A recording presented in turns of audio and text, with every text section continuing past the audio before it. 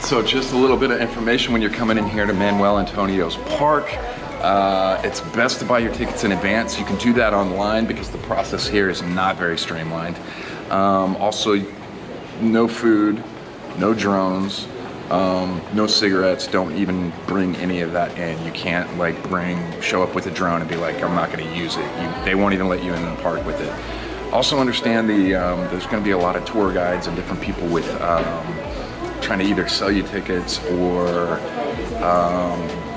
give you a guided tour. From what we've read, the park isn't big enough to really need that, and everywhere where there might be something going on like animal life or wildlife or something, everybody's gonna be stopped and looking at that anyways. Now, if you want the information that they're gonna give you specifically about species and the park and different things like that, absolutely go ahead and do that. But just be prepared when you come in.